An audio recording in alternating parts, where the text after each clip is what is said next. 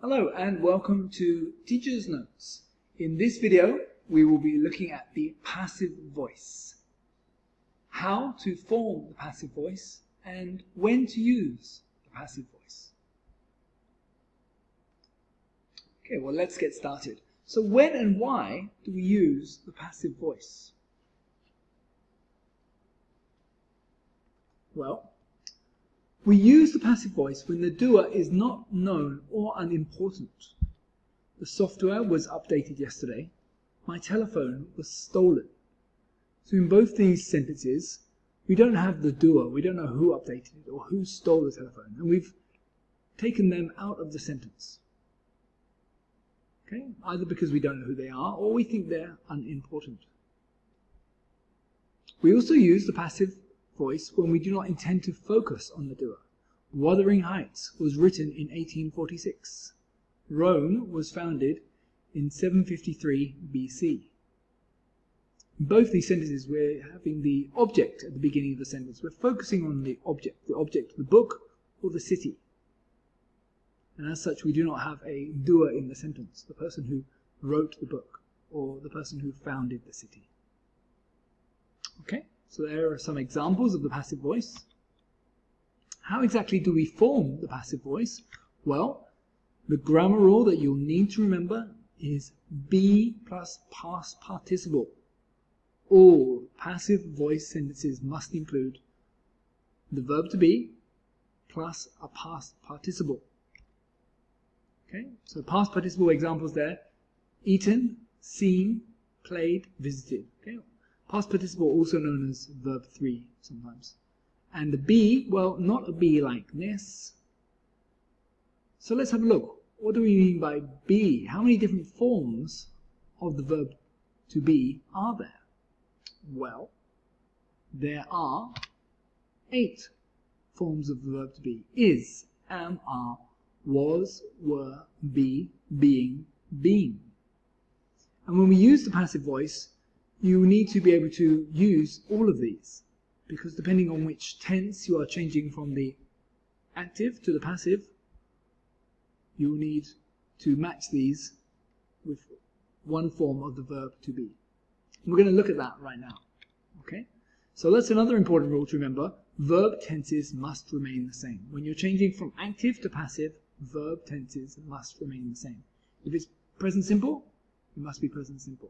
If it's past continuous, it must remain past continuous. Let me explain. Let's look first at present simple. The baker bakes fresh bread. We flip that to passive. Fresh bread is baked by the baker. Present continuous. The baker is baking fresh bread.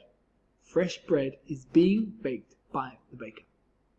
Okay, and we see there, for the continuous tense, we use the form being baked. Okay, so we need the verb to be, being, and we need the past participle, baked. Okay, is being baked. Present continuous. Passive voice. Let's look now at past simple and past continuous. Well, past simple. The poet laureate wrote this poem. This poem was written by the poet laureate. Past continuous. The poet laureate was writing a new poem. A new poem was being written by the poet laureate. So again, we can see with the past continuous, we need to have that ing with being. Was being written. Okay? Past continuous passive voice. And also worth reminding you that we can leave the doer out of the sentence. We can say by, or we can just take it out. A new poem was being written. Okay. Present perfect tenses and modals. Present perfect. A thief has stolen all the money.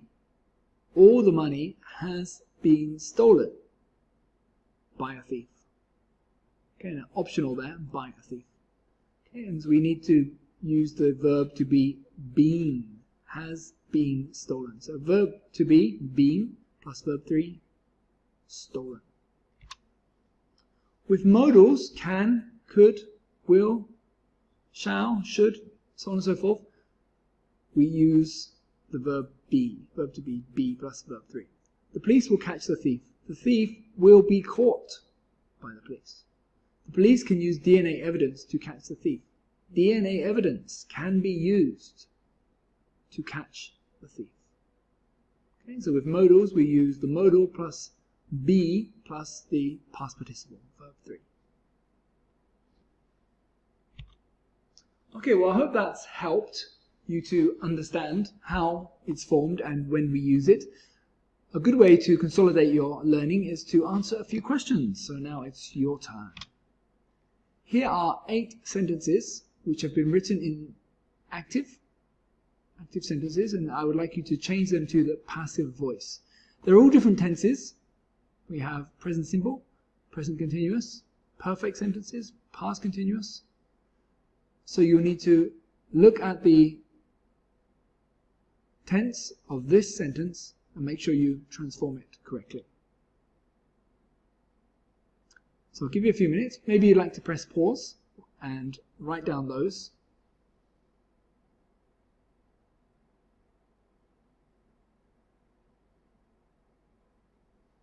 Okay, I'm going to move on to the answers now. So if you've not finished, do hit pause. And the answers, well, the answers will be, going ahead of myself now, the answers will be in the section below. So please look in the section below of this YouTube video, and there you will find the answers to those 8 questions. I do hope this video has been useful. I said the passive voice is a very good skill to be able to use. It's used a lot in newspapers and a lot in reporting. It's very, very useful. Okay. And if you have liked this video, please click like and please remember to subscribe. Thank you.